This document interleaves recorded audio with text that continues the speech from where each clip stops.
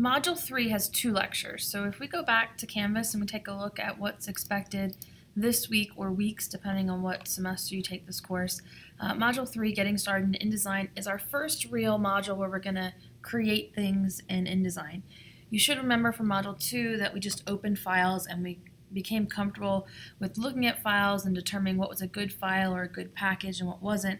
And if it wasn't a good package, how could we fix it? Or we could pre-flight it and relink images and things like that. But starting with Module 3, we're going to jump in and start using InDesign. And it's almost like we're going to take a giant step backwards. So for Module 2, we were taking finished products that were fully designed and we were figuring out how to get them output or get them exported or printed. And now we're going to kind of go all the way back to the beginning of the book, and we're going to cover chapters 1 through 4. And we're going to just talk about how to create a document, how to add text and color to your document, and we'll take kind of baby steps in that direction. And so if you're feeling a little overwhelmed after Module 2, that's kind of a normal feeling because we're doing something that, as you know, is at the end of your textbook, chapters 19 and 20. But we did it first because I feel like it's important to understand what the ultimate goal of creating your artwork is. And so if we jump into Module 3 and we click on the learning objectives, I'd like you to read through these at your leisure. All of these things should be second nature to you by the time that you're done Module 3. And so you should read through them now, but also when you're done the module, come back to this and take a look at it. But what I want to point out is if you go to the lecture page, there's actually 2 lectures in Module 3. There's the Getting Started in InDesign, which is actually in 2 parts. It's the longer lecture, and it's the one that I'm going to cover right now. And then after we're done, you should also participate or watch in the lecture for basic text. And because there's 2 lectures in this module, during the traditional fall or spring semester, we usually spend at least a week and a half, if not 2 weeks, working on this module. In the summer, however, you'll be spending 1 week on that, so keep that in mind. So let's get started. So getting started in InDesign, we're going to cover chapters 1 and 2.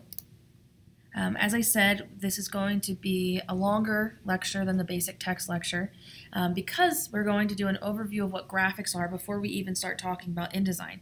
And so the first half of this lecture is all about the printing and publishing industry and key terms that you need to know in order to be successful as a graphic artist or just as someone who wants to use InDesign to create something. And so there are a couple types of publishing that you should be aware of, and the first is traditional publishing. It is the creation of printed documents done by hand through the use of cameras and film, and all steps in the process are done manually. So if we're thinking about printed books can be created in computers like you would do in InDesign. You would create the layout and then you would send it somewhere and they would print it for you. But before we had computers, we still printed books. And so if you're thinking about creating something that is printed, before we had computers, it would be done using this traditional publishing process. And the way that we did it was we did everything by hand. There are terms that you'll hear throughout our semester. If you take Art 1135 Printing Fundamentals, you'll hear these. If you take photography classes, you'll hear them too.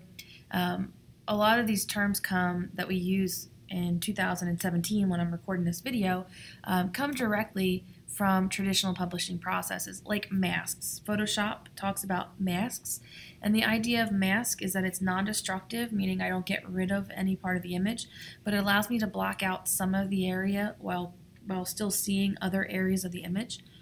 That relates directly back to traditional publishing. If I had a picture of myself, and the example I always use is I'm standing in front of mountains, and I don't want the mountains, I just want the picture of myself to use in a project. I need to get rid of the mountains, and in 2017 I could select them in Photoshop and hit the delete key and I could just delete them. But if you delete them, you can never come back to them. In traditional publishing, we would take masking paper, which blocks out light on a film camera, and you would create a hole in that masking paper anywhere you'd want to see the image, and you would leave the masking paper on the background, which would block out any part of the image you didn't want. So you had to manually kind of cut the shape of the person so the person would show through on the image, but this yellow masking paper, which I'll show on a future slide, would block out the image. So if I took a picture of that or I tried to expose that image to a printing plate, the only part that would show through would be the part that I have not covered up or I didn't mask. There are so many things that relate back to traditional publishing that happen that we probably can't go through all of them, but all photo editing was done by hand. When we talk about the idea, let's go back to Photoshop again, of dodging and burning and cropping and almost all the things that you would do in Photoshop, they weren't things that were created specifically for Photoshop. They were things that you would do traditionally with a giant film camera, like you can see on my slide here, and then you would translate that for the digital output. If you wanted to do design variations in traditional publishing, it took forever because you had to redo things over and over again. And because it was a manual process, if you messed up anywhere along the way, you would have to start over from scratch. You can see the man in the picture here has type sheets, and he is creating designs, and he purchased these sheets that have all the typefaces he might want to use, and he literally has to scratch them off into his design so that he can use these. Because he didn't have a computer to type the words in, he would have to buy these sheets and manually create the words and lay out what he wanted on his workspace. And so design variations took a long time. If you wanted to change the color of an umbrella, which is another example that I'll show in a future slide, you couldn't just hit a button and say change all the red in the image to be blue, or all the blue in the image to hit red, which is something that we can do really easy in current day. But back then, you would have to do photo retouching, not photo retouching with Photoshop, but photo retouching with film and your hands, and you would paint over an image and do different things. And then my personal viewpoint is that with traditional publishing, organization had to be done by hand. That's not my opinion, that's a fact. And so if you wanted to include 20 images with your project, you had to physically include 20 images with a big folder that you would send to a commercial printer.